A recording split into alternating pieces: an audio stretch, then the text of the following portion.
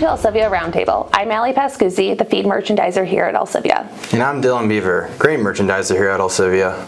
As a grain merchandiser, I'm responsible for finding different markets for our producers and giving them the best opportunities to market their grain, whether that's running a truck deck that we have here at ALCIVIA or trading grain out of our shuttle loaders or short line loaders, whether that market is on the UP rail line, the CP rail line, or on the WSR short line. As a feed merchandiser here at ALCIVIA, I work on procuring bulk products for our feed mills and then also working on our direct ship program for our bulk ingredients to our farmers.